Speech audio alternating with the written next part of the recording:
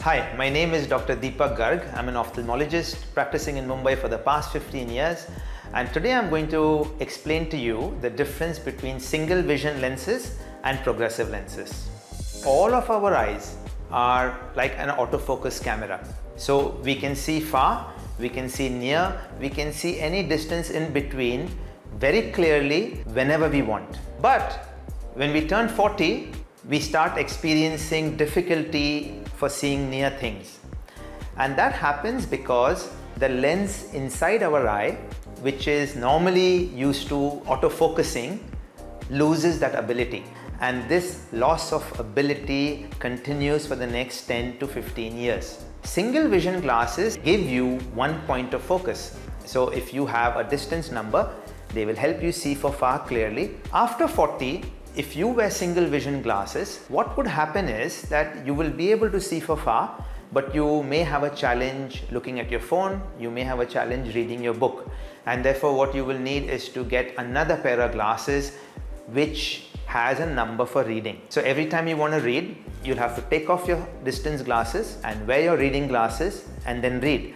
And when you finish reading, if you look up wearing your reading glasses, you will not be able to see anything for far. So you have to again take off your reading glasses and wear your distance glasses. This juggling between two pairs of glasses is something that progressive lenses can avoid.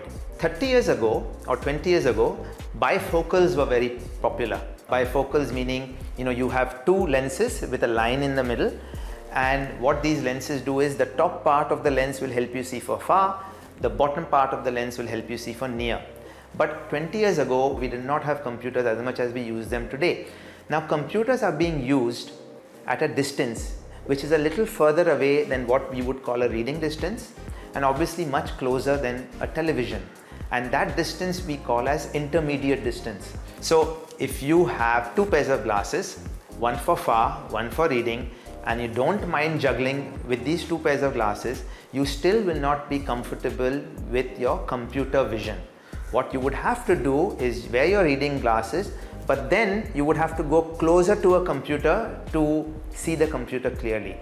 So I believe that for people of our generation, for people between 40 to 65, 70, progressive lenses is the way to go, because it's just not practical to maintain two pairs of glasses or three pairs of glasses to actually carry on our daily activities.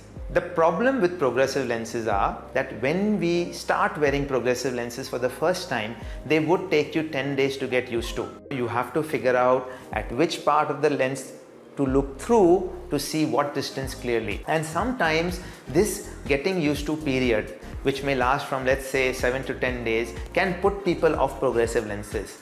So whenever we prescribe progressive lenses, we actually set these expectations so that people don't really throw away their glasses in 2 days saying that they didn't like them. And of course, the other thing with progressive lenses are that they are much more expensive than a single vision glasses. But considering the benefit for us today, I personally believe progressive lenses are the way to go.